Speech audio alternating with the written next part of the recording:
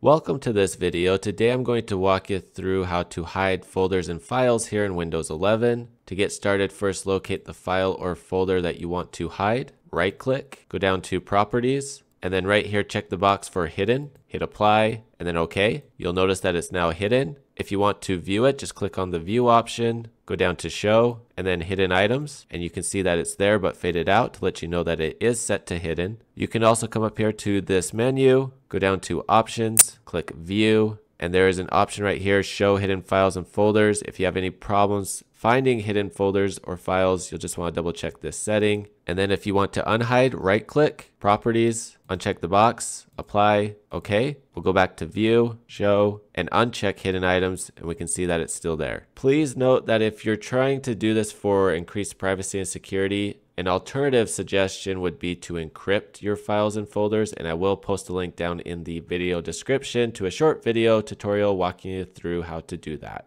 But that's everything for this video. If you have any comments or questions, please post them down below. If you like this video, please give it a thumbs up and please consider sharing it. And if you would like to support this channel, go ahead and hit that join button, the subscribe button, the thanks button, and that bell notification icon to get notifications on future videos. Thank you very much for watching. Hope you have a great day.